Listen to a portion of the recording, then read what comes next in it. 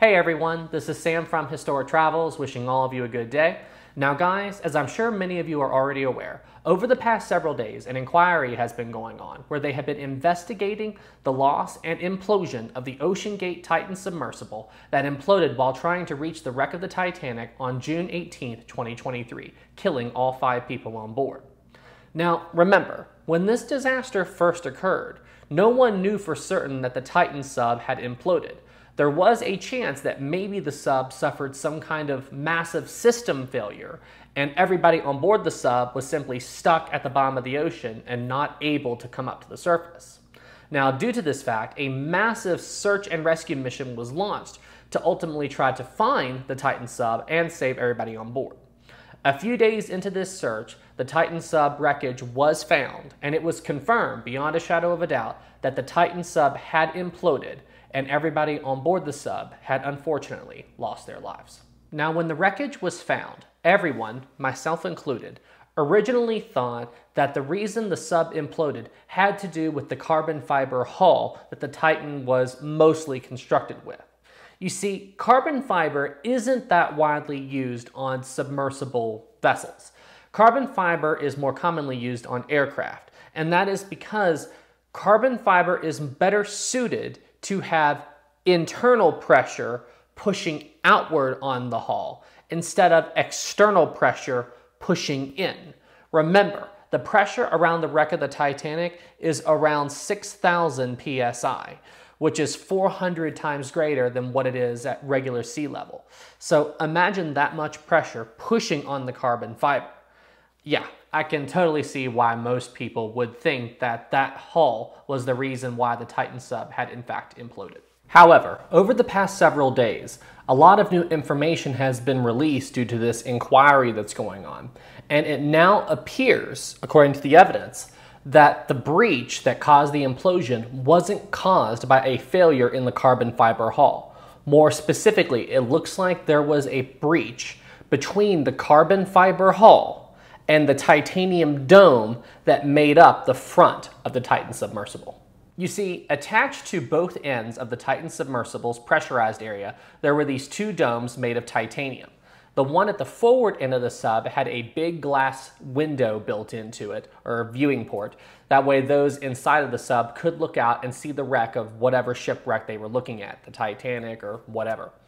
Now, the titanium dome at the aft end part of the sub, this was mostly there just to seal up the pressurized area. There wasn't a viewing port or anything like that there.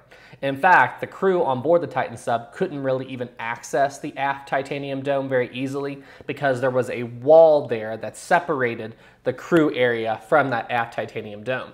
In that wall, there was a television screen, but this screen was there mostly so the pilot who sat at the back of the sub could see where the sub was going. And then behind that wall was where a lot of the sub's technical equipment was at. So yeah, there wouldn't really be an easy way to access the aft titanium dome if you needed to at all. Now, if you look at pictures of the Titan sub, you'll notice that there is a cone sticking out from the very back of the sub. Well, it's important to note that this cone was beyond the aft titanium dome. This area wasn't pressurized. So everything that was stored in that little cone tail thing, whatever, was equipment the sub would use that was okay being outside and exposed to the water and the pressure. This is why when you look at Titan wreck footage, when you see that cone, there's no evidence of an implosion. This area wasn't pressurized, so there was no implosion of the aft cone area. Now, the way they secured these titanium domes to the carbon fiber hull was by using these titanium rings. They had one for both the forward and aft titanium domes on the Titan submersible. And the way they attached these rings to the carbon fiber hull was by using this very strong adhesive, or I guess just think of it as an extremely strong glue. They put this glue around the exterior of the carbon fiber hull where the ring was going to be lowered and rested into place. And then they put more of this adhesive on the interior of the titanium ring. Then once they had this completely, spread around and they knew there weren't any leaks or breaches in it, that they thought anyway, they then lowered the titanium ring onto the carbon fiber hull and secured it into place. And then once this was done, they now had a mounting point for the titanium domes. Now, if you're looking at this footage of how they secured these rings to the sub and thinking that it's absolutely insane, well, here's the thing. By default, this isn't a bad idea. Other subs have been built in a similar way before. However, whenever you use a very strong adhesive to hold two different materials together, like carbon fiber and the titanium dome, what you have to be careful with is you have to make sure that the different materials will react to the external pressure in the same way. So let's say, just for the sake of argument, that you have one material flex and warp a little bit more due to the extreme pressure than the other material. Well, if this happens, it can put more strain on the adhesive that's holding the two pieces together, and it can potentially cause a failure. And there we have it. That reasoning, that explanation, I guess, that I just gave you guys is the reason why we think the Titan sub imploded. We think that the adhesive that held the carbon fiber hull to the titanium dome failed over time, and the water was able to work its way slowly but surely through that adhesive or glue or whatever and breach and find its way into the pressurized area of the Titan submersible, which ultimately caused this horrible disaster and implosion to occur. Now that we have a pretty good idea of how this breach occurred, let's now try to figure out exactly where it happened, on the forward or aft part of the sub. Well, based on this underwater footage, I think we can figure out the answer. Do you see this titanium dome that was blasted out away from the rest of the sub and is just sitting by itself? Well, this titanium dome is part of the forward titanium dome. You can just see a little bit of the viewport sticking out there.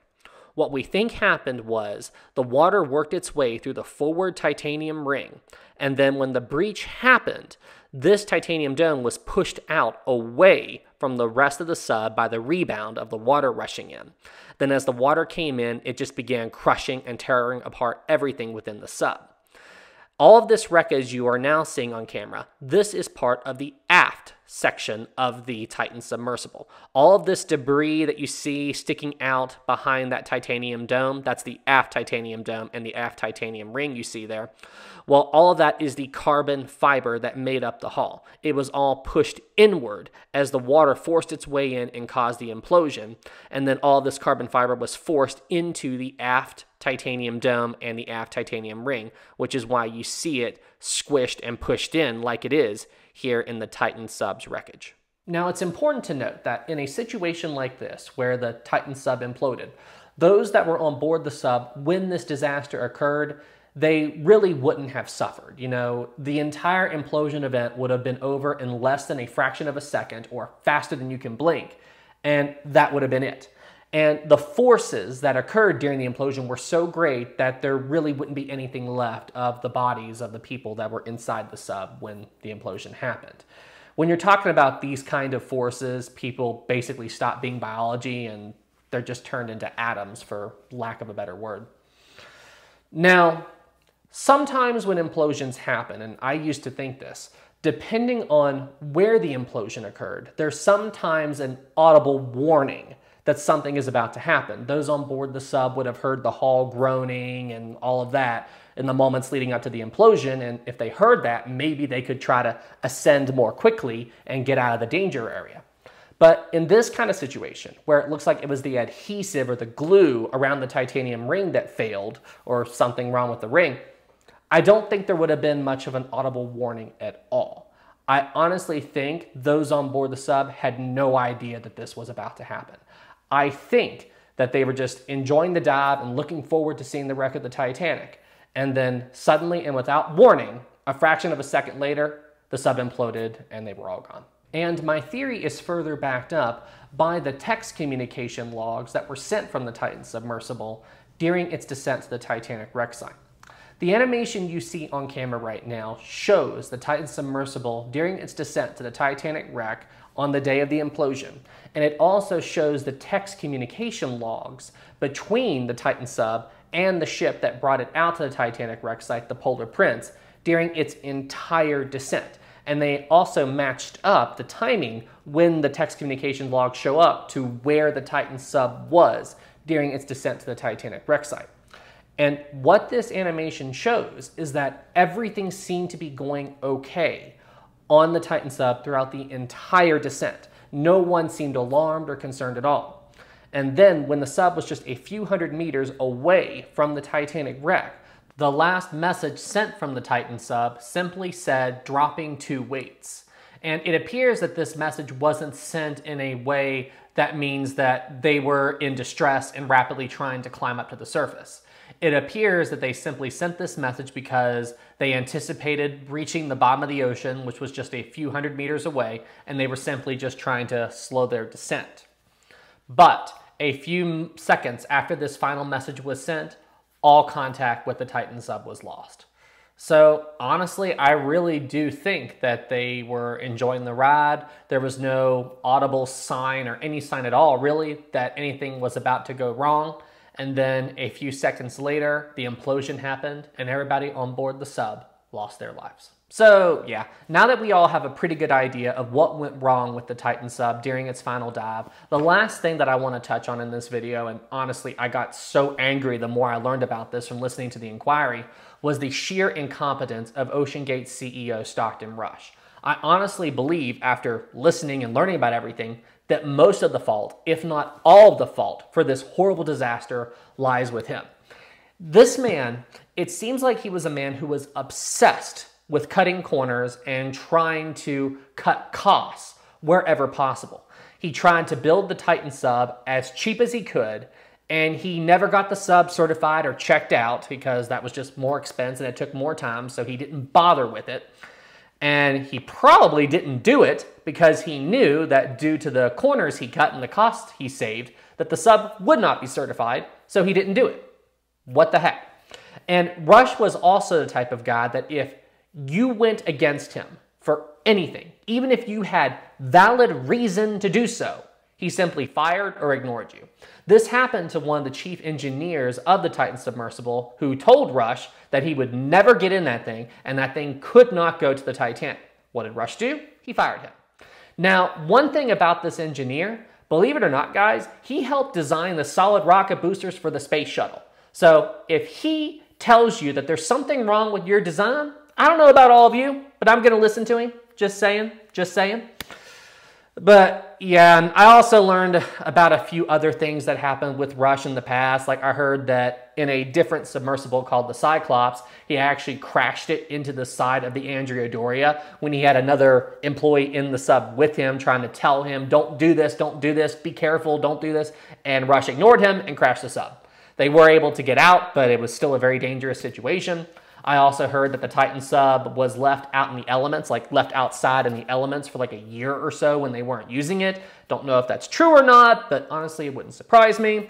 I also heard that the sub was struck by lightning during a test dive. I don't know if they fixed it or not. And I've even heard other reports that when they were testing the Titan sub, that the hull would make weird sounds and groan and pop. And listen, the reason why Rush thought it was okay to use this sub to go down to the Titanic is absolutely beyond me. So yeah, in conclusion, ultimately, the Titan sub was a terrible disaster, but it was also a disaster that should have never happened. If the proper procedures with building these subs had been followed, if the sub had gotten, certified and checked out and everything, I honestly think this disaster would have never happened. I hope that we can take the lessons that we have learned from this horrible disaster and do everything we can to make sure that something like this never happens again. This is Sam from Historic Travels. If you enjoyed this video, please be sure to leave it a like. If you're new here, please subscribe to the channel. Thank you guys so much. It really helps out a lot. And I'll see you on the next one. Y'all take care.